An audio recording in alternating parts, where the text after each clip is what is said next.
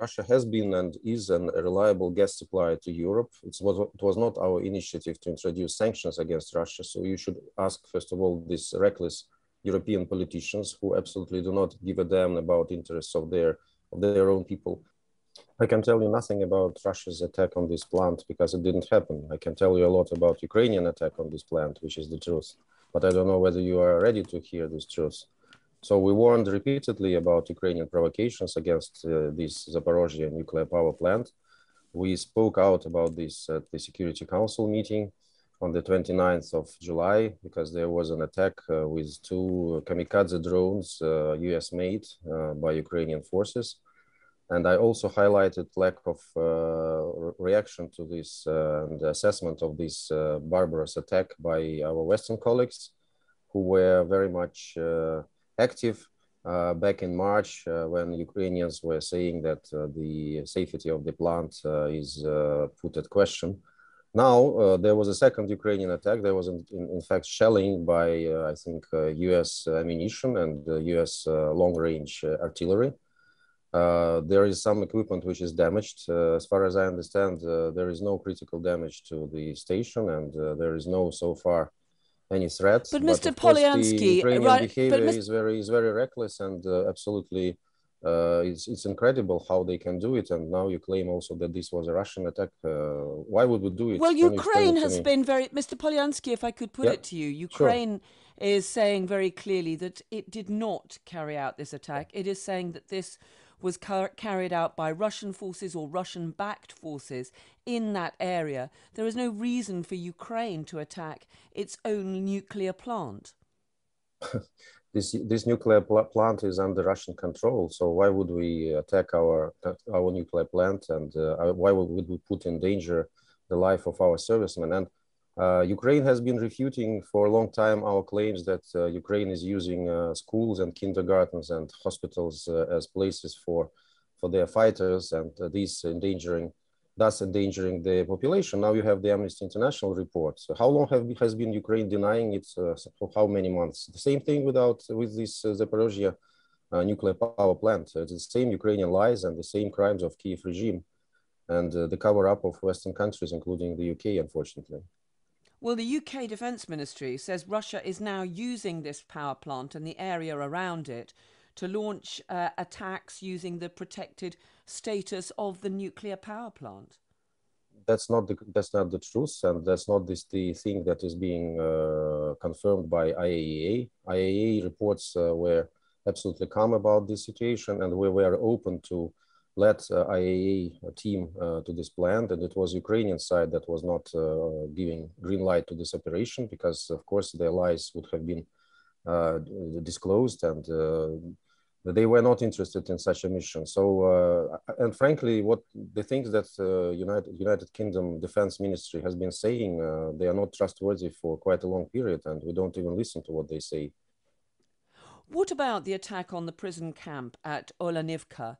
Have the Russian authorities now allowed access to investigators, independent investigators from the United Nations, from the Red Cross, to establish what has happened there? Because this was an attack in which at least 50 Ukrainian prisoners of war died. Yes, that was another terrible crime of Kiev regime, and we were open for the investigation from the outset. I transferred a letter to Secretary General Guterres on sending some team, fact-finding mission there, and UN responded, and this work is now in process to agree on terms of reference. I know that ICRC experts are also welcome, and there will be a team of international journalists and experts on the spot. We have absolutely nothing to hide there, because the circumstances of this crime are absolutely clear. It was committed with the US supplied HIMARS multiple launch rocket system, and we have absolutely no reasons to not to provide access to the site. There are a lot of witnesses, and as you know, there were the Azov fighters who gave in to Russian forces, and they started to tell unpleasant things about the Kiev regime, and Kiev regime became very angry and very anxious, and that was the reason behind this attack. I think this is crystal clear. Everyone Ukraine has said that it has, but sir, Ukraine has said that it has evidence that this was carried out by Russian forces using Russian weapons? Well, again, this is kind of propaganda ministry of Ukraine who is doing this. I refer to Ukraine has said that it has never placed its troops and artillery in civilian areas. And look at even Amnesty International has to admit this. It means that the scope of this problem is terrifying.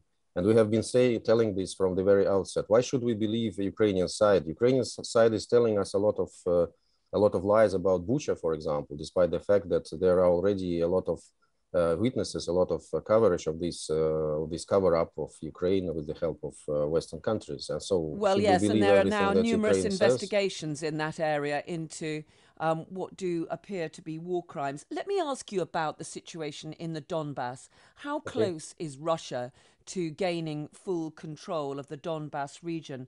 President Zelensky warned civilians to leave Donetsk earlier in the week.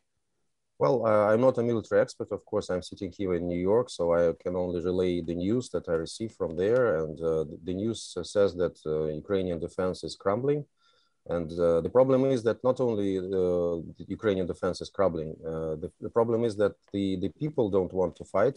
Ukrainian soldiers don't want to fight. They give in.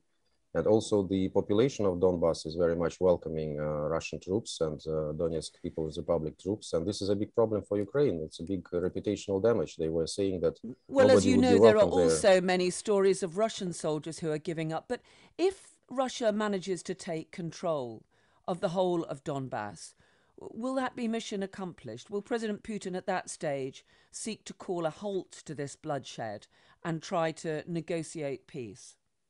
Well, this is the question much above my payroll, of course. I'm not the one who will be taking the decision, but we were... I would hope that President Putin might talk to you about his war aims.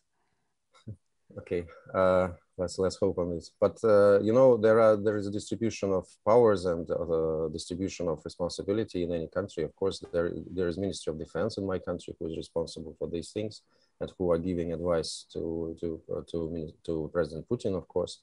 So I can tell you that we were promoting the idea of negotiations and peaceful settlement from the outset. You know that there were negotiations in March, but the Ukrainian side, after taking advice from London and from Washington, decided to fight until the last Ukrainian. And they're absolutely not ready to come to negotiation table, and their approach is not serious. That's why, frankly, we don't see so far any reasons for negotiation. It's because their civilians and their forces are still coming under relentless attack from the Russians who've invaded their territory, isn't it? It's all because of the war that is lasting for 8 years already. That was absolutely neglected by the West and by the Ukraine, and now Ukraine is bearing the consequences of this war, because our special military operation, and not war, was started to stop this war that was going on for 8 years in Donbass. And now our aim is to make these people safe, first and foremost, to stop the shellings of Ukrainian army, to stop killing of children, of civilian population, to stop destruction of infrastructure. And we will do this job, but there is another dimension to this already, because people in the liberated territories, they are very much welcoming the fact that they are now being returned their basic rights, their right to speak Russian language, their right to honor the heroes who have liberated these territories during the Second World War. Putin, are they?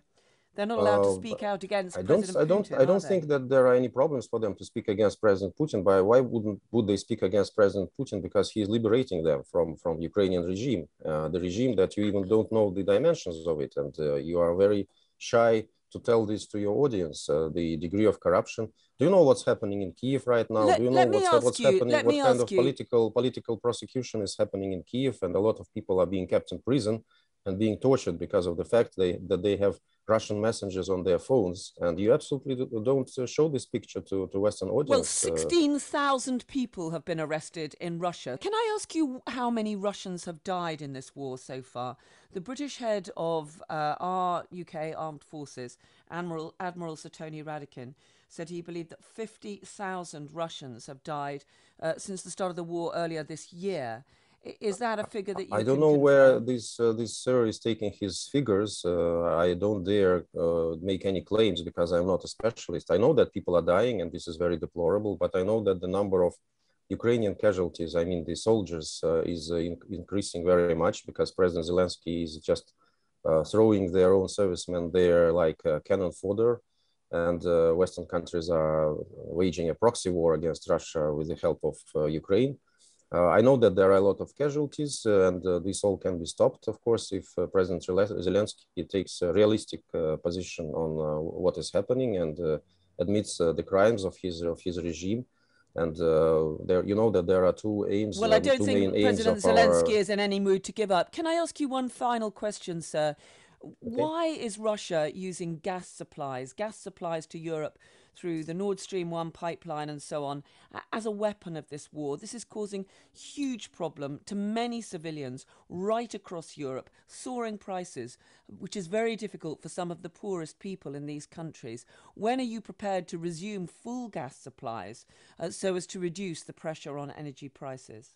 Russia has been and is a reliable gas supplier to Europe. It was not our initiative to introduce sanctions against Russia. So you should ask, first of all, these reckless European politicians who absolutely do not give a damn about interests of their own people. As for the current situation with Nord Stream, I think it was explained in detail that there are certain technical procedures that should be completed with the equipment for the Nord Stream, and they can't be completed because of sanctions that are imposed against Russia. It was not us who imposed these sanctions. So it is a reckless decision of European politicians, including UK politicians, and now you're paying the price for this. But Russia has nothing to do about this. It's the consequences of your own decisions. Sorry.